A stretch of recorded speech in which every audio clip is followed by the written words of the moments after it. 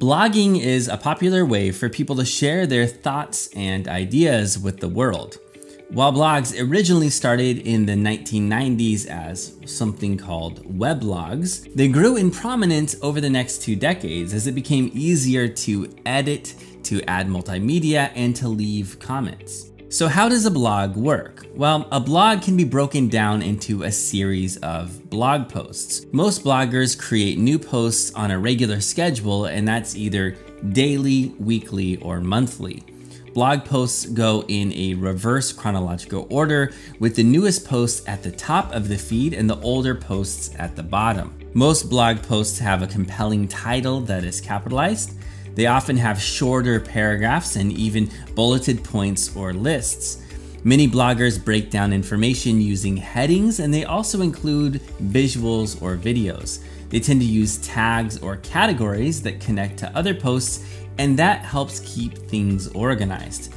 Unlike a journal, which you write for yourself, or an essay that you typically send to just your teacher, a blog is a platform for sharing your voice with a larger audience. So where do you start as a new blogger? A great first step is to spend some time exploring other blogs. It might be a fashion blog, a foodie blog, a gamer blog, a hobby blog, a movie blog, a music blog, a sports blog. You get the idea. Just spend some time exploring those blogs and ask yourself, what are they doing well and where could they improve? From there, you will figure out your overall topic for your blog. What interests you? What do you geek out on? What expertise do you have? What questions do you want to answer? Next, you'll determine your blogging approach. Some bloggers write personal reflections and engage in storytelling. Others advocate for things that they care deeply about. Still others love to share ideas. Or you might give practical help and show people how to do things. You'll also want to determine your audience. Who are they? What do they like? What do they want to know? And right here, it can help to think through the layers of privacy inherent in publishing. Level 1 is where you keep your posts private. It's no different than a journal. Level 2 is where you share it with a small group, including your teacher, a classmate, and your family. Level 3 is where you share it with your whole class or even the whole school. And level 4 is where you share your work with the whole world. Next, you'll want to actually create your blog.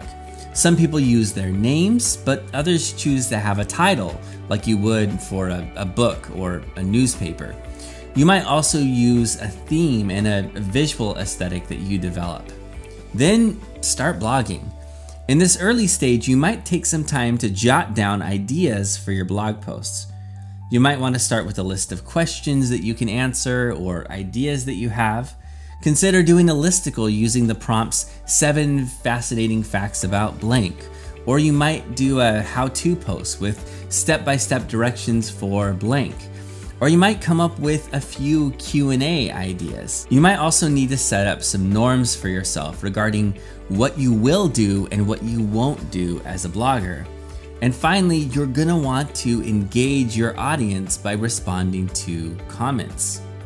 Remember though that it's an experiment. Some blog posts will work and some others are going to fail, but that's okay. What's important is that you're sharing your voice to the world.